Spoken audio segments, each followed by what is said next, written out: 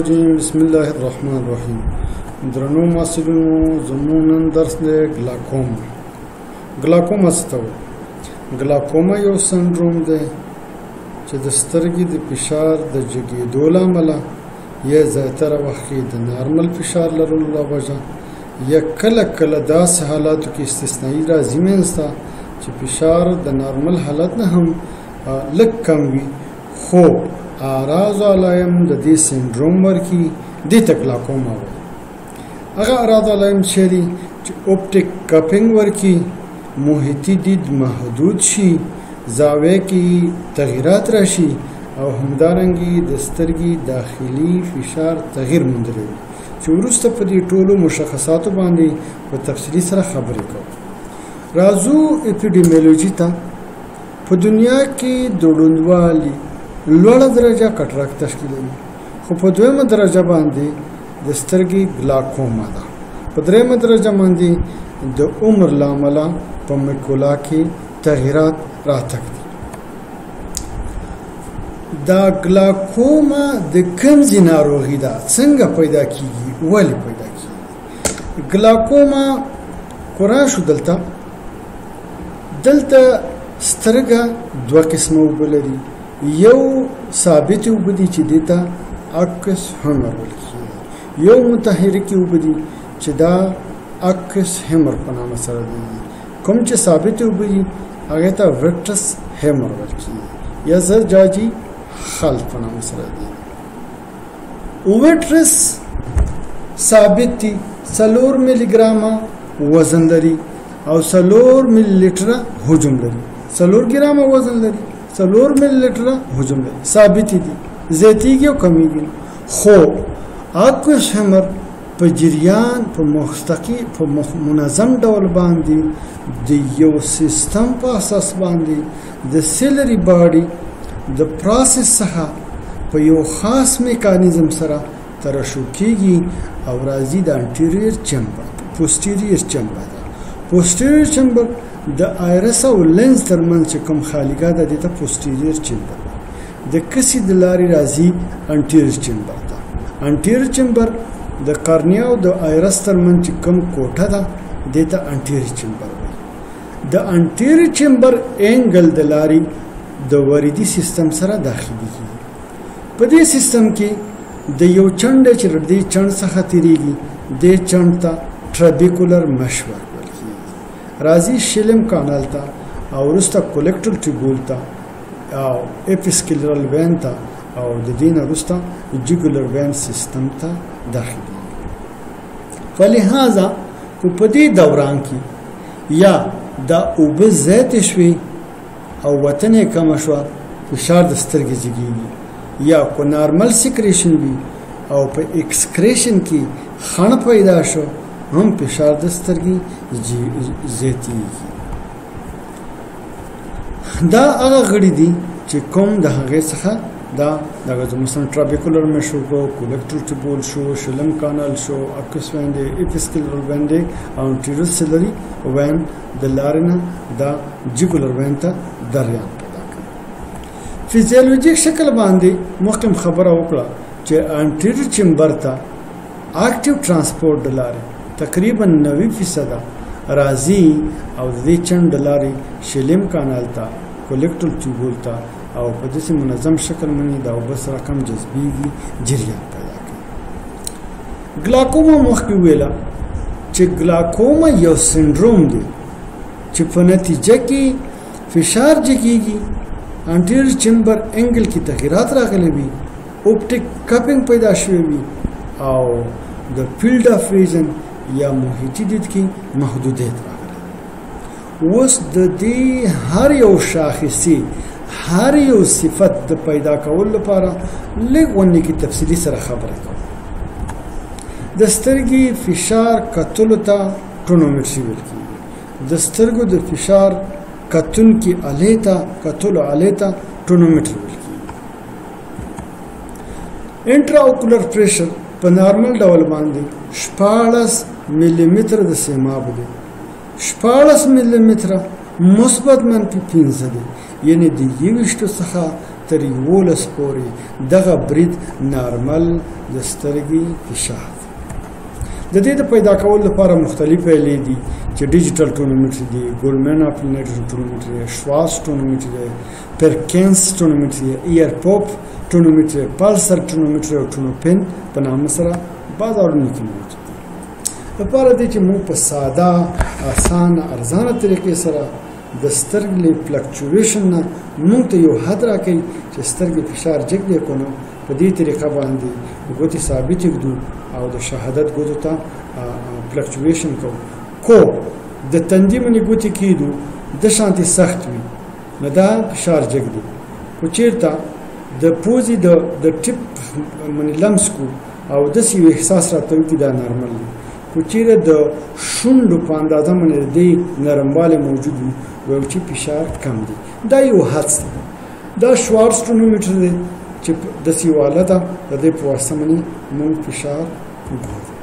دا ګولمن اپلینیشن ټونومیټر په واسطه باندې موږ فشار ګورو سره کم کېږي. دویمه شاخصه چې ده فنډسکوپي ده یا اوپټیک نرو ډیمیج ګورو. فشار جګو په دې آلاتو باندې وګتو ګلاکوما ته مو فکر راغی. دویم اوپټیک نرو ډیمیج ګورو. په نارمل ډول باندې دا فیزیولوژیکل کف یعنی 3/0.3 دا نارمل دی. ور دې څخه بارډري 0.5 دی. ور دې څخه دا فیزیولوژیکل کف دا کف زیاتیږي او وایو چې ګلاکوما واقع شوی. انټیریور چیمبر انګل دریم شاخصه چې دا انټیریور چیمبر انګل په نارمل ډول باندې دا زاویه په دې اندازه باندې خلاصي چې د 4 درجه ویل کیږي. خو دا دواړه سکلیرا وایرس سره نښتي وي دې ته وایو چې دا سره نښتي وي نو دا سره نښتي وي وایو چې بالکل زاویه 0 ده. خو په دې اندازه باندې وي 1 کو په دې اندازه باندې وي 2 کو په دې اندازه باندې 3 ده. نو زه وایم چې د زاویه غتلو آلې ته ګونوسکوپي ویل کیږي. د لینزونو په واسطه باندې په لوکل انستیزي کارنیا ته ورکوو چې کارنیا ته انستیزي ورکړله د دې د پاسه ګونوسکوپ وګدو او د سلیولم په واسطه باندې د دې انټیریور چیمبر انګل درجه ګورو. ګونوسکوپي راځو د سترګې د ګلاکوما اصلي مبحث. ګلاکوما د ویشنې له مخې موږ په 4 برخو ویشو. یو هغه ګلاکوما ده چې ابتدایي ګلاکوما ده په 2 برخو ویشو. زاویه خلاصي زاویه اوپن انګل ګلاکوما او اکیوټ کنجسټیو ګلاکوما یا انګل کلوزر ګلاکوما. دویم congenital glaucoma. دریم هغه ګلاکوما چې د سترګې یا د بدن د یو ناروغۍ په بیس کې ګلاکوما پیدا شي دته سیکنډري ګلاکوما. څلورم ډول ابسولوټ ګلاکوما. ټول ګلاکوما هر ګلاکوما چې موږ ذکر کړه چې هغه په داسې ګلاکوما باندې بردار شي چې هیڅ علاج نه کیږي.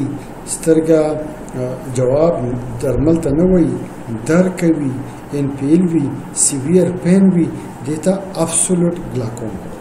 هر یو په تفصیل سره یو پرایمری کنجنټل ګلاکوما. پرایمری ګلاکوما په ټولس کې دا خبره ده چې ګلاکوما پرایمری ګلاکوما په 2 ډول ده. یو کنجنټل ده یو اډلټ ده.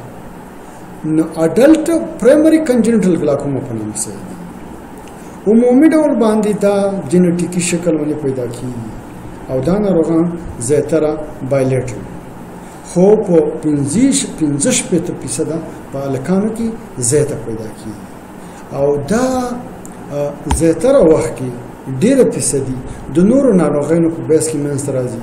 مثلا اټریزیا ورکول وي، ان ایروډي وي یا اټریزیا وي. د حالاتو کې یا په مکمل ډول سره آیرس نه وي یا په مکمل ډول سره شلم کالا نه وي یا په مکمل ډول سره لینز موجود نه وي.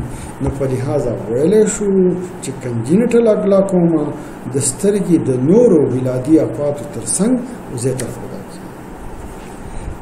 congenital glaucoma په درې ډول باندې ده. یو true congenital glaucoma تقریبا د ټولو congenital glaucoma 40 سلنه چې د پیدایښت په وخت کې هم د سترګې فشار د نارمل حد نه جګ وي او تر 3 میاشتو پورې دا پاتې شي دته true congenital glaucoma. خو زیاتره کتابونو کې true congenital glaucoma نه راغلي. infantile glaucoma او juvenile glaucoma باندې ویشل شوي دي. infantile glaucoma د congenital glaucoma تقریبا 55 سلنه تشکیلوي. څه ته ویل کېږي چې د 3 میاشتو نه تر 3 کالو پورې په ناروغ کې په ماشوم کې په کوچني کې ګلاکوما تثبیت شي. دې ډول ګلاکوما ته infantile glaucoma په نوم سره دی. juvenile glaucoma هغه ګلاکوما ده چې د 3 کالو نه وروسته تر 18 کلنۍ 14 کلنۍ یا د بلوغت پورې د ماشوم کې ګلاکوما تثبیت شي. دیتا juvenile glaucoma. کوم اعراض نښې بلل کېږي؟ ناروغو سترګه چې ده د نارمل حالت نه به دا خزي وي، دا دغه به هزي وي، خړ به وي، شفا قرنیا به د نارمل انسان څخه غټ وي، سترګه به اوښکې وکړي. ناروغ چې کله لمر ته ګوري دا ویریږي به، آیبال به غټ معلومیږي. خو فنډسکوپي وکړو، فنډسکوپي کې لیدل کېږي چې اوپټیک کب به غټ شوی.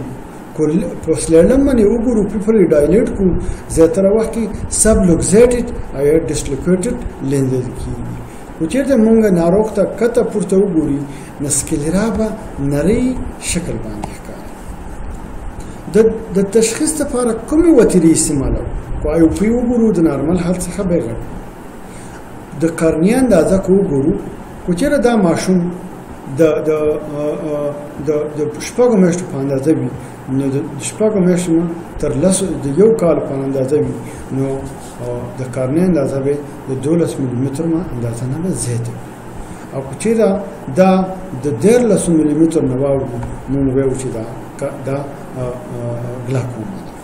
یو خبره دې لپاره زموږ لپاره ډایګناسټیک دا ده چې کله په ماشومانو کې دغه د قرنیه ډیامیټر د 12 نیمو څخه واوړي، بعضې کتابونه 13 وي، موږ په دې باندې اطلاع کوو چې ناروغو دغه ګلاکوما دی.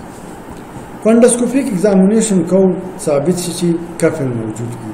ګونسکوپي وکړو چې یا نارو وي یا اټریزې وي یا انګل چې یا نارو وي یا سره نښتې وي، موږ په دې باندې اثبات کوو چې دا دغه ورکړه ده. ټریټمنټ دی د ماشومانو د ګلاکوما تداوی خاص او خاص سرجیکل ده. میډیکل ټریټمنټ دومره ده تر څو دا ناروغ مونږ آماده کو جلای ده. نور سرجیکل ټریټمنټ دی چې وروسته به په تفصیل سره په دې باندې خبرې وکړو. دا زمونږ د ګلاکوما